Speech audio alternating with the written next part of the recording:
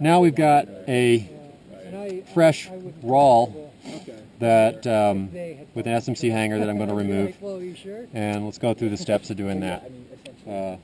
First step, I'm going to loosen it off about 1/8 to 1/4 inch. If I remove this until the bolt slips out of the hole, I'll know what I've just done is to unscrew this until, you know, this nut at the back of the hole comes off the bolt. What I want to do is to loosen it just enough so that although right now it's jammed in like that, I can pound on this with a hammer and push that to the back of the hole, and then this part is no longer being wedged. Does that make sense? Okay, so that's what I'm going to do right here. If I just... There.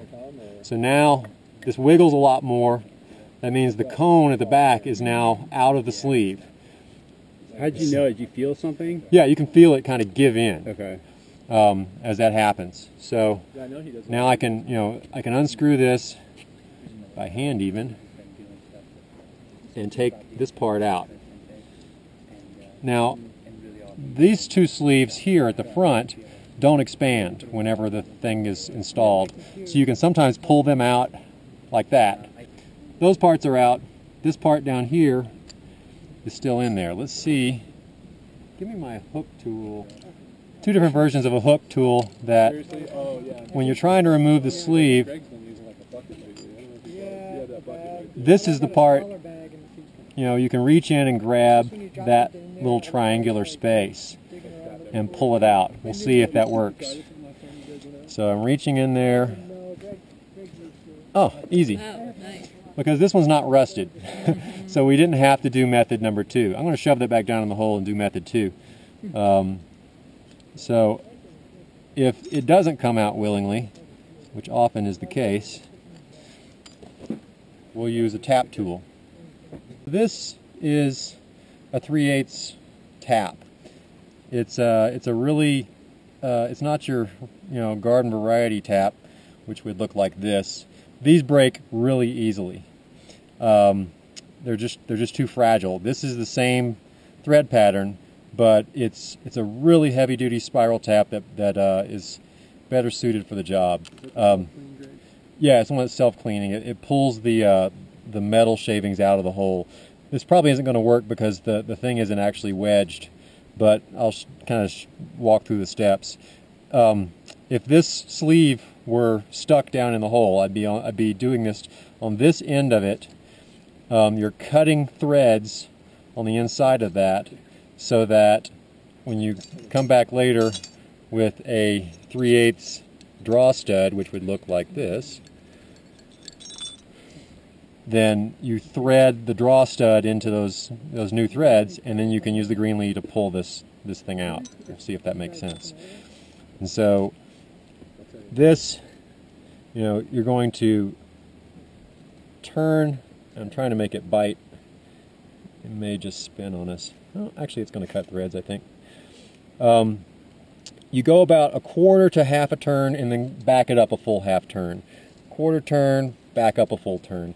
And the reason you do that when you're tapping something is there's a curl of metal that builds up on the leading edge of the tap tool, and you'll get increasing force, and if you just keep going you could break the tap.